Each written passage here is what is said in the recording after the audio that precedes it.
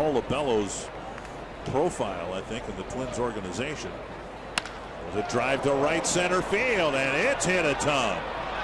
Off the base of the warning track. It did not hit the wall, but it bounced over for a ground rule double.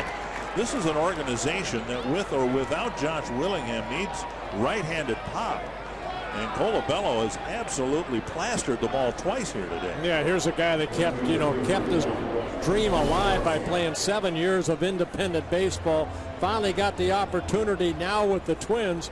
And you know what? I mean, if Domit doesn't go on the DL and Willingham is activated, it might be Colabello who has to go back down to Rochester. So, with the Domit going on DL, Colabello trying to take advantage of, hey, I want to stay here. That's his